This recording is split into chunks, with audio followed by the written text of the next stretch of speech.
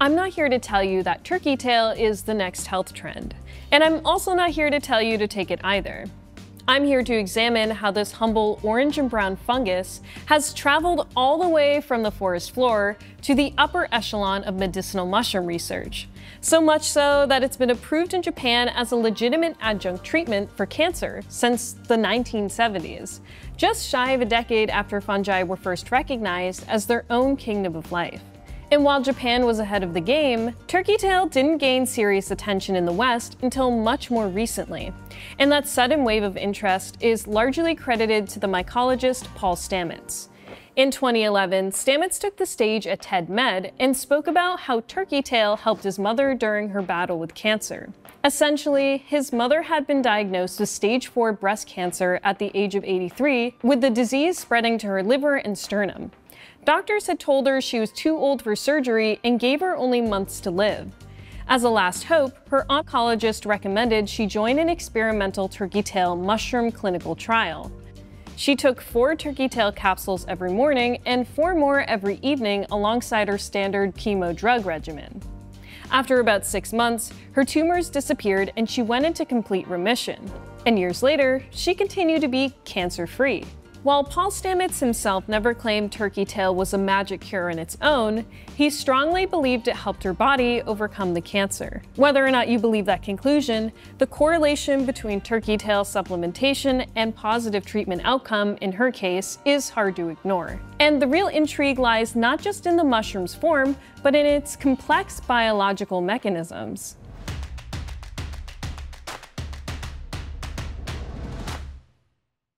Much of the research surrounding turkey tail focuses on a protein-bound polysaccharide extracted from turkey tail called PSK or polysaccharide-K. Doctors in Japan routinely prescribe PSK along chemotherapy or radiation for cancers like stomach, colorectal, esophageal, and lung cancer. And research there has shown positive outcomes.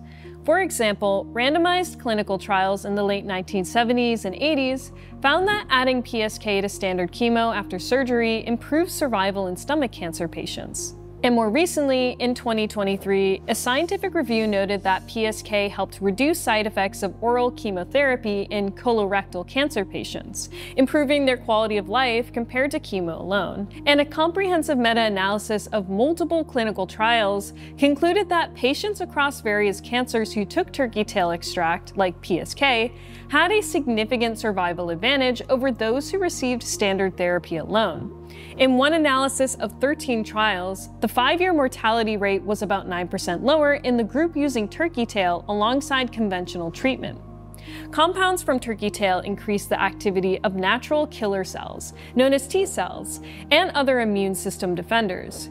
This has been demonstrated in both lab experiments and in some human studies. This immune boost is likely why it's helpful as an add-on therapy for cancer patients, aiding the body's innate ability to fight disease. There's also research, mostly in animals or lab settings, hinting at direct anti-tumor effects. For example, a protein-bound sugar from turkey tail called CBG, different from the CBG used in mushroom cultivation of course, suppressed tumor growth in mice. And PSK was shown to directly inhibit the spread of colon cancer cells in test tubes. While those are early stage results, they lend biological plausibility to the anti-cancer claims. To temper the excitement, mainstream experts point out that turkey tail is not a proven cure for cancer.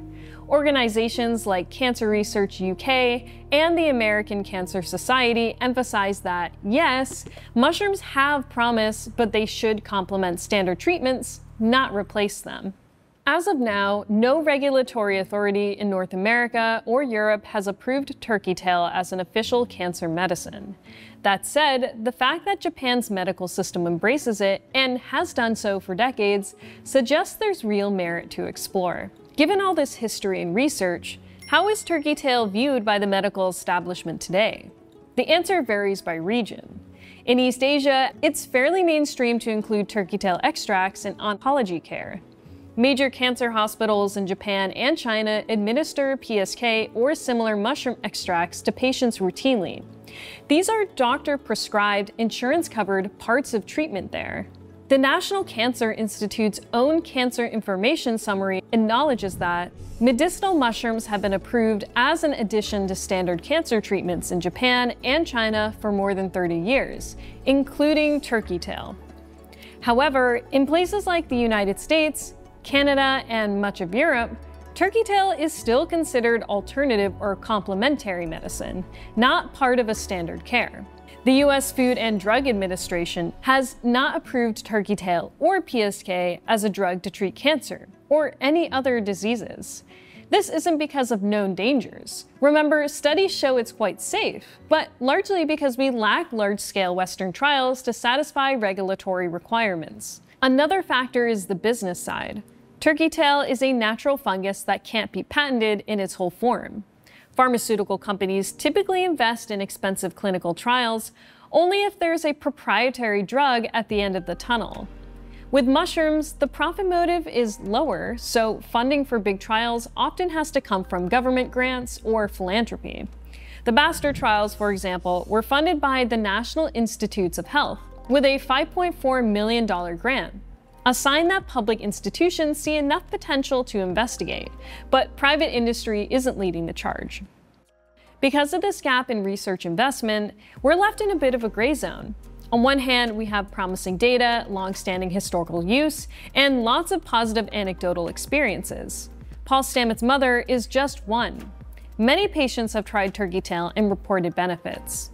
On the other hand, we don't yet have the kind of large double-blind phase 3 clinical trials that could definitely prove efficacy to the satisfaction of agencies like the FDA.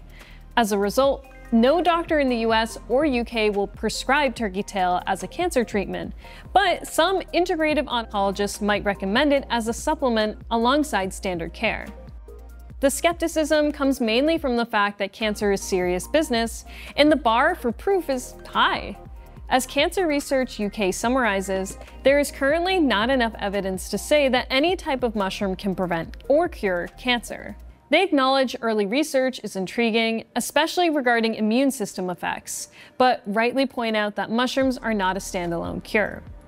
If future trials show clear benefits, turkey tail could become a standard adjunct treatment worldwide one day. Until then, it lives in that space of being approved in the East, intriguing in the West. In the end, the tail of the turkey tail mushroom is a fascinating example of old meets new, an ancient remedy coming into the folds of modern science.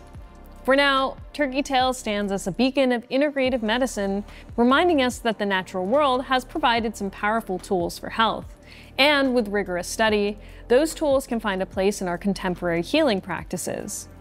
If you want to try your own, we sell potent turkey tail extracts on our website that I'll link to below.